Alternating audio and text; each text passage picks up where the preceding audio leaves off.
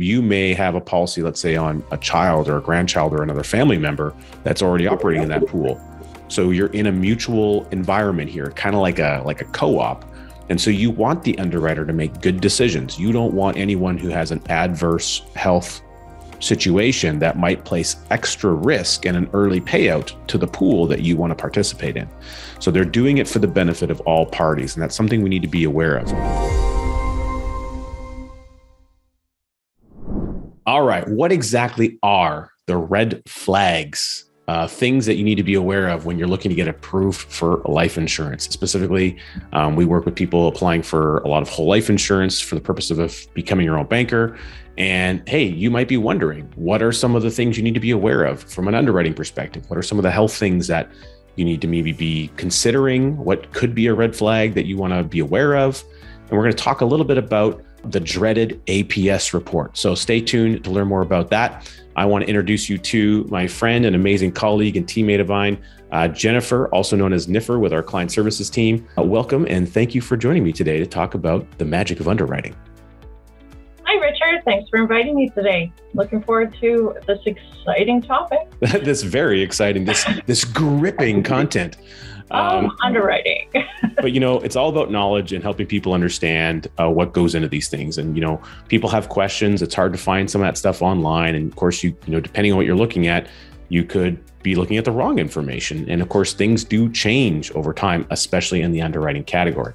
So let's talk about some of the red flags. Before we kind of hit the record button, we were talking about certain types of conditions, and in your experience helping people through the application process, what are some of the things that come up that can stall an application and either make it take longer or potentially, lead to potentially a decline? Actually, it's a really great question, Richard. I tend to find that any one previous condition that you may have, say you have asthma, or say you have lightheadedness due to hypotension. Any one condition is usually not of a great concern or a big red flag. What I find is that if you have 2 or 3 or a series of smaller conditions, that's where the red flag might come into play. Got it. So in other words, it's the combination of medical maladies that can be the sticking point. So an example then might be if a person has, say, type 2 diabetes, and then they also have sleep apnea. The diabetes itself maybe won't be a problem, but it's that in combination with something else that now says, okay, we need to take a deeper look at this at the underwriting level. And that's exactly it. That's what they're going to do. They're going to take longer in order to, number one, possibly ask for an attending physician statement, also known as the dreaded APS. And that's just to get a really good understanding of what the risk is for the insurance company for underwriting that policy for that particular person alone. Got it. So let's talk a little bit. Now, you opened up the can of worms for the dreaded APS. I'm going to use some air quotes here for everyone that's watching, one of my favorite things to do. And so what the APS stands for attending physician statement. So walk us through what that would be. Why would the insurance company be requesting that? And then how do they go about requesting it? Okay. So the APS, attending physician statement, is basically a plain, simple doctor's report. They're wanting a report in regards to either the one condition, the possible 2 or 3 or several conditions, or they may be asking actually for a full health report on the individual that's applying for the policy. So what that entails is that the life carrier is going to put a request to a third party. That third party will get in contact with the known physician's information that you've already disclosed on your application. So there is no process of you having to contact the doctor.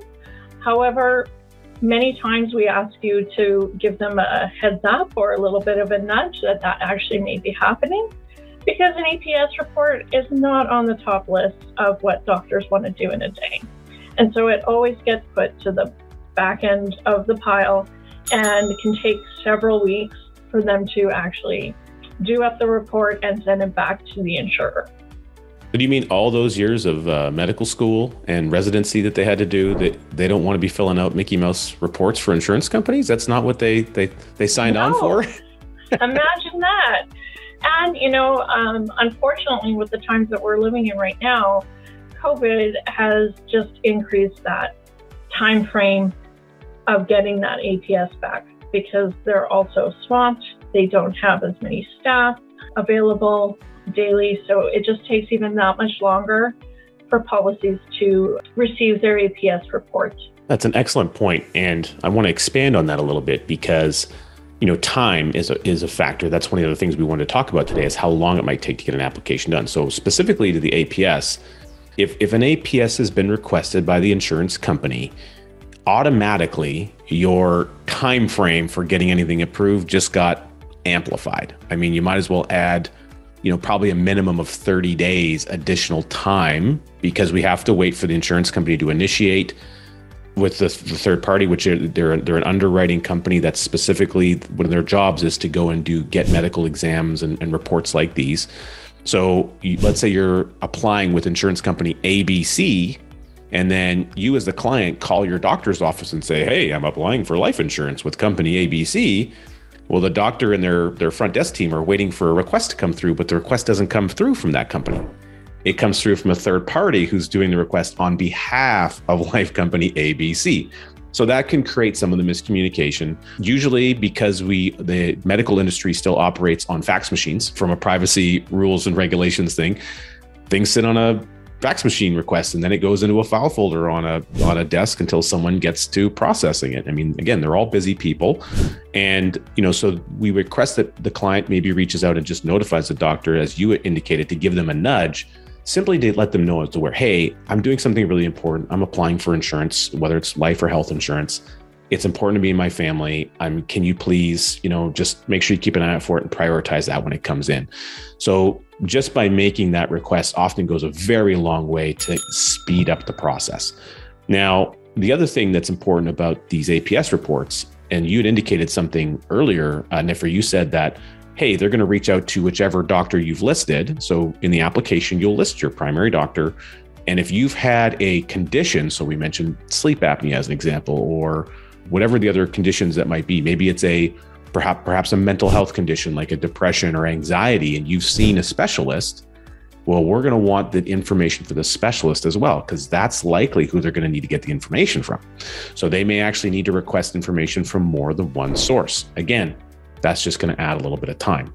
Now, what I want to ask about, Jennifer, is why does the insurance company need all this information anyway? Why do they have to have all this on hand? Well, the underwriter is actually having to take your particular health concerns and figure out where you lie in regards to the possibility or the risk of dying, which is what the benefit payout does. So there is a standard that they all kind of go by, and then each individual policy is kind of measured up.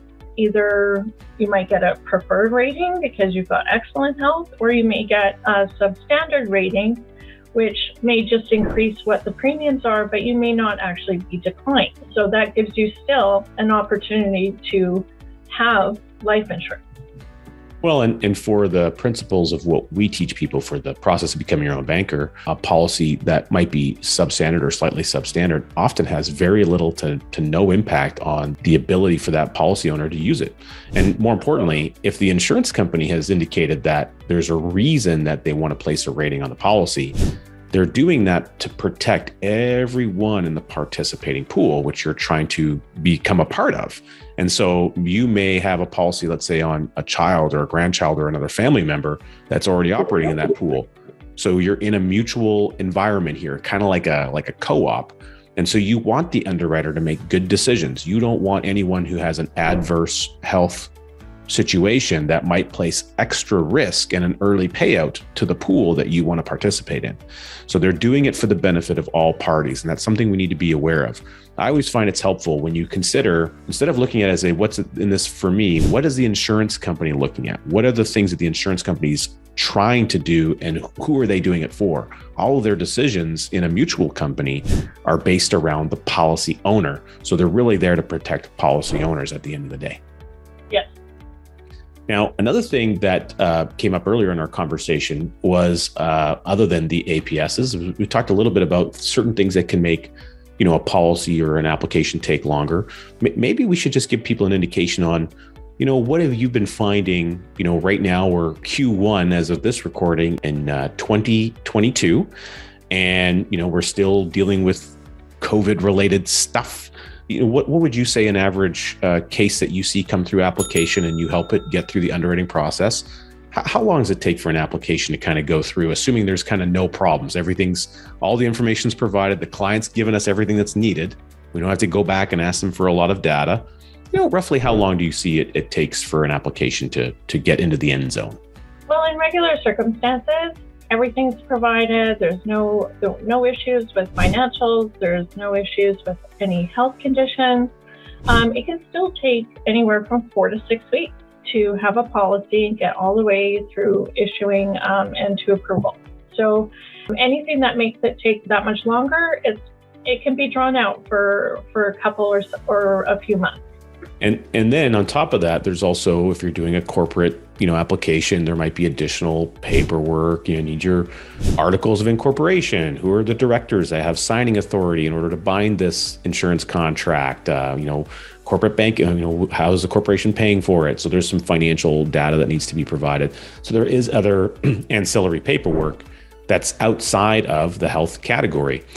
And there's other things that come up in an application, such as, like as an example, there's a question around, do you fly airplanes? In other words, are you a commercial or a hobbyist pilot? Well, if you're a commercial pilot and you've been flying for 10 years, you've got some experience behind your belt, probably everything's okay. But if you just started taking flying lessons yesterday and you want to, be a hobbyist flying person, that could be something that you need to identify. There's a separate form that you fill in for that. So there's other things of that nature, or hazardous sports, such as, heli skiing. All right. Well, if you're jumping out of a helicopter onto a mountain, just kind of put two and two together. I mean, the insurance company might think, oh, there's a little bit of risk there.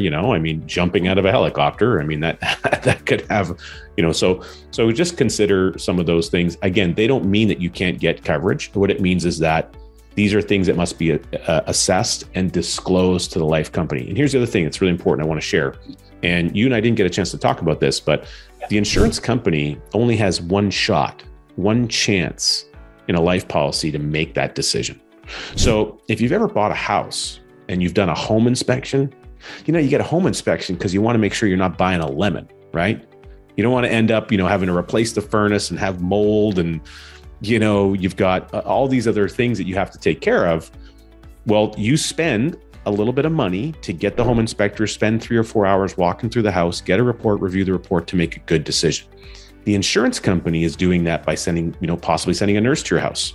They're going to make sure that, you didn't just drive home from the bar with your friends when you show up to the appointment, right? They're going to bring a scale. They're going to, weigh you. They're going to do blood pressure checks, potentially draw some blood, depending on the size of the policy, maybe a urine sample. So these are things that happen depending on the size of the coverage, of course. And those testing, the detail they get back helps them make a good decision. It's the home inspection. They're doing a home inspection on you. They want to make sure they're not getting a lemon, right? So, and again, it's all for the principles of protecting the overall participating pool. So there you go. Those are some of the important details you might be aware about red flags, things to understand about the underwriting process, the dreaded APSs and how you need to be prepared for it, and notify your doctor. Make sure you let them know who's actually asking for the report, and stay in communication with the advisor that you're working with, the team that advisor has in place when it comes time to your application. And consider, if there's a request, try to get that stuff back as promptly as you're able so that it can move the process along. Any final thoughts about underwriting and red flags that you'd like to share with the listeners today? Absolutely. I think the number one thing to actually remember and to do is to disclose anything, even, almost as ridiculous as a paper cut. Because what the insurance company wants to know is how truthful you are with with all of either the health concerns or your daily risk activities, because if you're not truthful, then that would be the number one reason as to why you would be declined. So go ahead, say everything that's ever happened down to your baby toe, and you should be on a good track to being approved. And on that note, I would say it also makes sense that, if you know your application coming up, prepare in advance for your application. Get your doctor's information and their address and their phone number, have that ready to go. The last time you saw your doctor, what was it for? Was there any follow-up or medication or something prescribed? Like if it was for the common cold, that's fine. Indicate what it was for, have that ready to go. And, there's lots of people who, hey, they haven't seen a doctor in 5 or 6 years. They don't even remember the last time they saw. So take a few minutes in advance of the application, get a sketch, piece of paper out, jot down some notes, and be prepared for that so that you have everything ready to go. It'll streamline the application. It'll make you feel better. And at least when you're doing it with the Ascendant team, we provide a link to resources that help you explain what to expect during the application process. There's even a list of the questions that are asked on most typical life apps. Again, it ranges based on the company. How they phrase things can be different, but you can go through that list in advance and you can be like, oh yeah, I would check that box. I would check that box. Oh, right. I got x-rays for, I broke my foot playing rec hockey 5 years ago, because somebody hit me with a slap shot. Okay, great. Let's jot that down. So you can be prepared. It'll simplify things for the application. It'll make it smoother, and it'll also condense the time. It won't make it so it takes so long.